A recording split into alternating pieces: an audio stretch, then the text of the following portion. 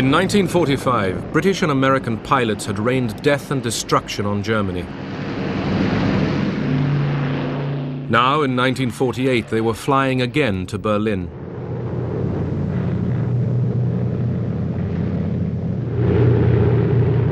This time, they were keeping the city alive.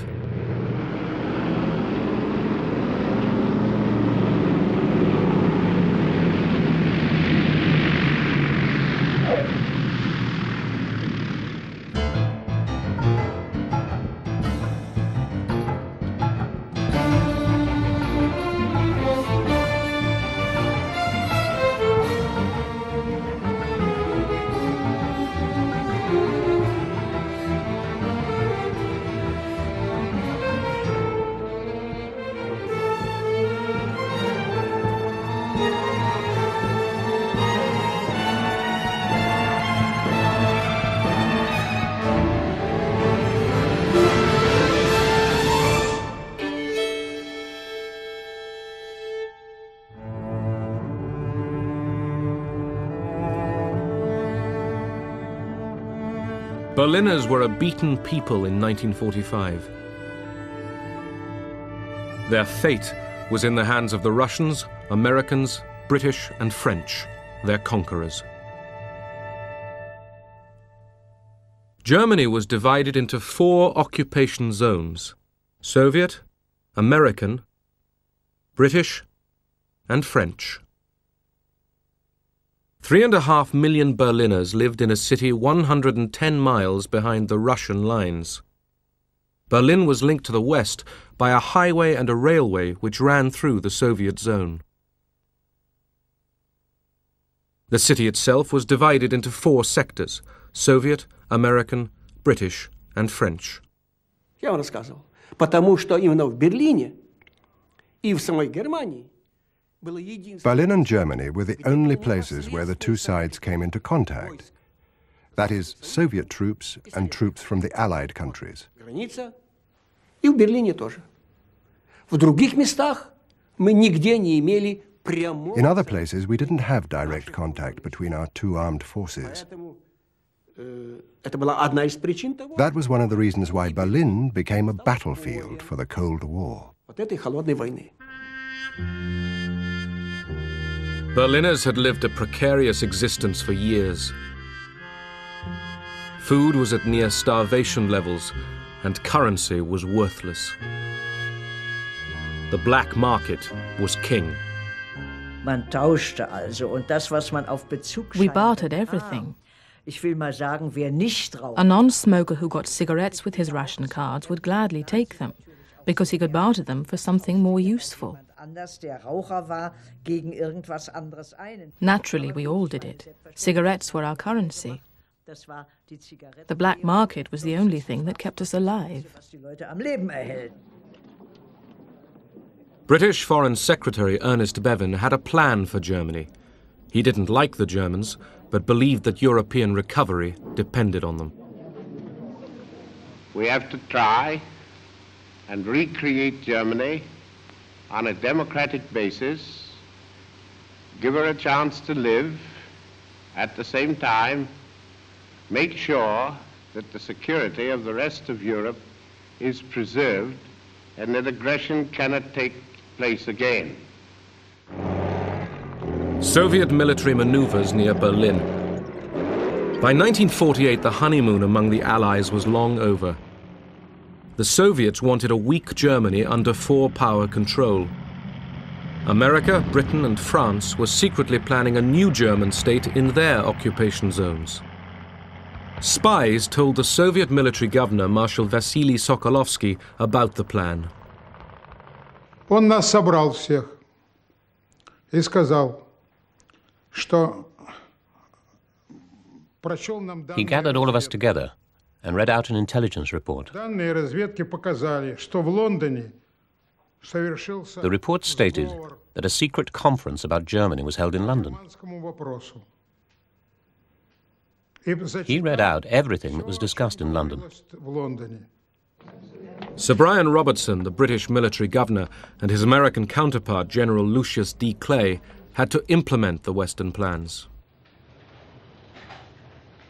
General Clay was the hardest working man I've ever encountered, no vacation. He skipped lunch because he considered that a waste of time. Instead, he had 20 cups of coffee and 2 packs of cigarettes a day. What impressed me particularly was his fantastic ability to absorb difficult questions that were quite outside of the framework of his experience. After all, he was a professional soldier. The Allied Control Council met regularly in Berlin. Usually, as here, the proceedings followed a well-worn path. The American General Clay and his Western partners exchanged routine information with their Soviet counterparts. But on March 20th, 1948, Sokolovsky wanted more. He spoke in a very tactful and polite fashion, in a very restrained way. He said, "Could you please fill us in? Tell us what happened at the meeting in London." Clay replied that they weren't going to look into it. Sokolovsky then asked what was the point of having a control council if they were not going to tell us what went on in London, and if they kept secret from us the various issues concerning Germany. Have we or haven't we got a control council? The Russian just stood up, and he had about 5 or 6 of them on the left and the right of them, and they just walked out, which was not called for, because when they closed the meeting, it was always done in a professional manner. And the general just told everybody to stay put, because the meeting wasn't over.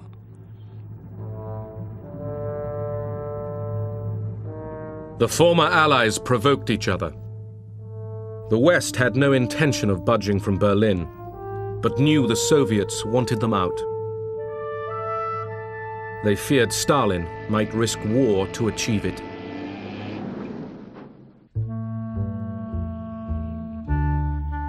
The Western Allies planned a currency reform in their zones. It would wipe out black market profiteers by making old currency valueless, and it would tie Germans to the West. The Russians weren't told.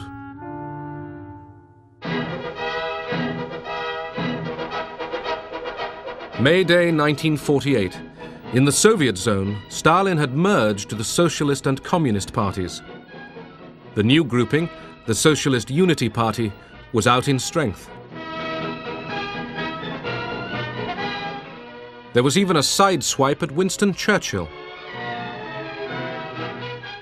For the demonstrators, the real target was the city council, the Magistrat, which wanted to run all Berlin on Western lines. The majority of the Berlin City Council, supported by the Social Democrats and the Christian Democrats, believed that with currency reform there would be an immediate upturn in the economy. In particular, there would be increased investment by entrepreneurs.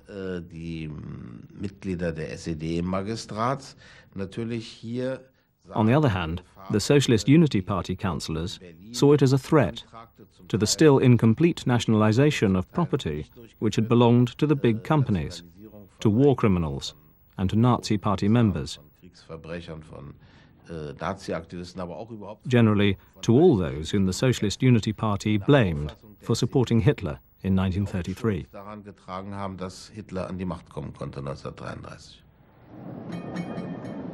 The stage was set for confrontation between the Socialist Unity Party and their pro-Western opponents. These were led by Ernst Reuter, whose family had once been forced to flee from Hitler. His election as mayor of all Berlin had been vetoed by the Russians. Es allen klar wurde, dass der kommunistische Diktaturwille jedes Mittel benutzen wird, seine Macht im Schatten des russischen Imperialismus aufzurichten, da haben wir in Berlin. It was a very tense atmosphere again, full of possibilities that the Russians would try to enforce their power in that part of the country, in the city of Berlin, of course, that maybe the family again would have to flee from dictatorship. West Germans lined up for their new money, the Deutschmark.